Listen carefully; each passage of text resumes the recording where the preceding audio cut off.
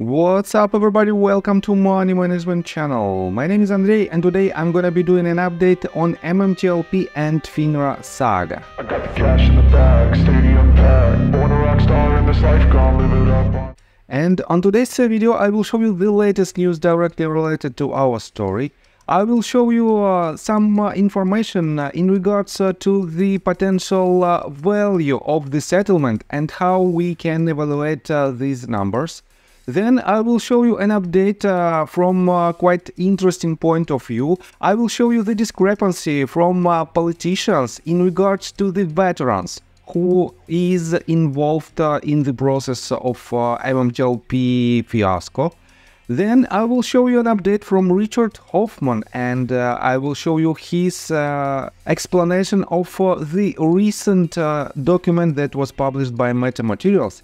And at the end of this video I will show you some rumors and paths how we can solve this problem on top of our current efforts.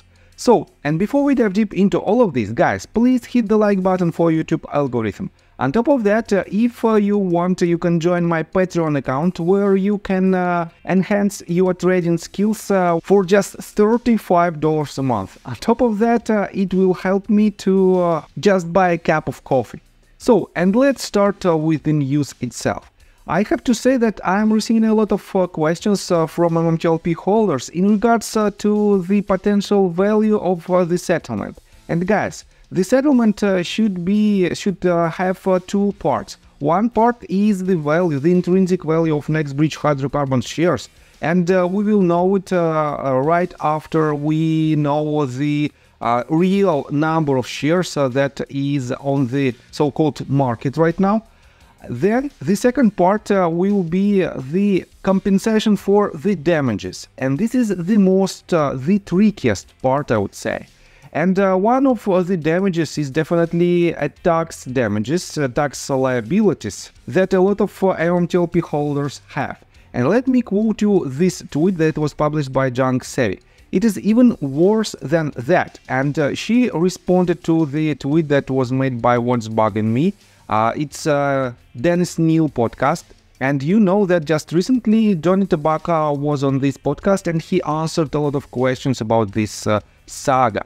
And here is the 1 minute long audio which explains that a lot of people have some tax liabilities in regards to the MMTLP fiasco. And let me show you what Junk Savvy wrote.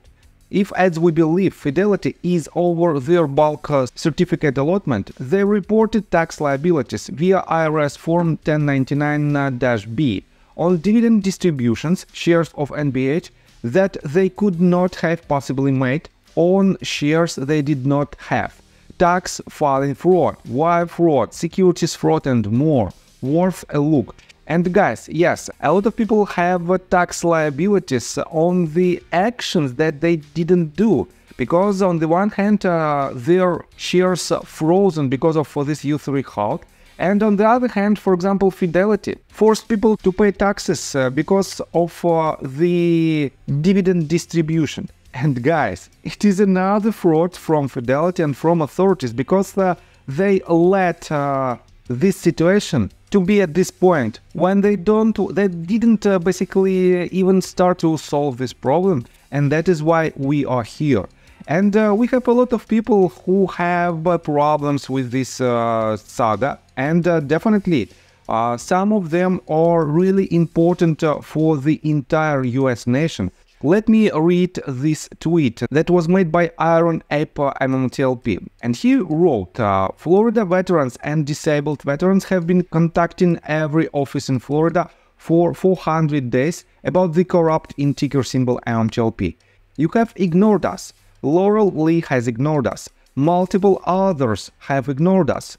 How dare you tweet about supporting veterans, Ron? You've abandoned us. Fix it. What is the share count, Ron? Focus on Florida, please. And let me quote you the response of the retweet that was made by Lazy Das. And it says, what he said, I have personally called your office several times since March 2023. Your stuff is great, but nothing happens. Veterans, investors, and voters need you to stand up for harmed investors. And let me show you some people who are in our community and who are very, very famous. So, Iron Ape MMTLP also reposted this. Lieutenant Colonel Bradshaw flew Marine One for President Reagan and Senior Bush. He is a MMTLP holder with his savings frozen the past almost 400 days because of FINRA. And here is the tweet that is showing this person. The guy who was the pilot for Marine One for Ronald Reagan and George Bush has been seriously harmed by FINRA and MMTLP. Here is this person.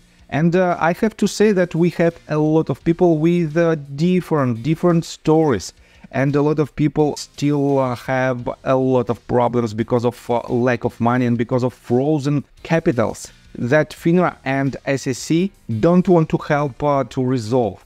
And it is really upset that we are on this situation right now. But guys, we have to solve it, and I will do my best in order to help you, in order to help MMTLP community and to help the entire retail community to trade on a fair market. So, let me show you some details from Richard Hoffman. He just published another video, and this video is directly related to two questions. One of them is the Alpine issue, and the second one is the MMAT recent PR statement. And guys, I highly suggest you to subscribe to his YouTube channel because he explains in a very simple terms the current situation in regards to the different lawsuits.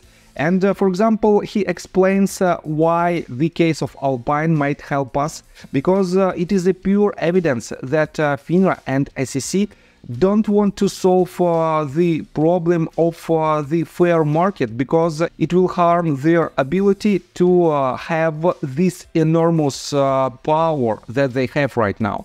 On top of that, he explained the most recent PR statement from MMTLP and how it might be related to MMTLP saga. And I don't want to spoil any news, just watch his video and do your own conclusion. So, and let me show you a quite interesting tweet that was made by Marcus and that was reposted by Sensi. Marcus wrote, Congress needs to subpoena Jeff Mandel, former OTC VP, to answer how it was to participate in the meeting with FINRA about the deletion of MMTLP on the morning of December the 8th, 2022, or even a day before maybe. This interview. Who was present at this meeting, Mr. Mandel? Was Gensler participating too? Why did Trader TV have a special segment on MMTLP the day before FINRA fraud fake halt? And we all remember that Jeff Mandel responded in this interview right before the U3 halt, and he literally said that everybody will be able to trade these shares after December the 8th. And on December the 8th we received this illegal U3 halt, and we are still there. And in my opinion, it is very important to know as much information as we can. If we don't have enough power to find out the real share count on broker by broker case, we have to push this case forward from the different perspectives. And I have to say that a lot of people have some results, and we basically have several lawsuits, and these lawsuits are on different timeline of their resolutions. And let me show you just a rumor. The rumor from Syntax Queen of the Metaverse. 14 hours ago she wrote this, I'm so happy, and she tagged MMTLP and MMAT symbols. And to be honest, I don't know what it is all about, but a lot of people ask her what is the reason of this happiness.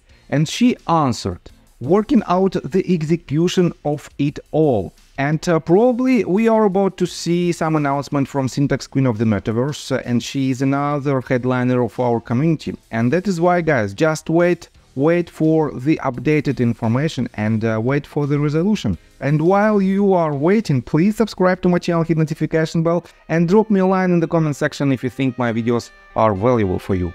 See you guys and girls next time. Bye. I got the cash in the bag, stadium packed. Born a rock star in this life, gonna live it up on the attack. Baby, I'm bad. I just wanna get caught up in this life. I'm crazy, I'm mad. Doing no cap. Only got one.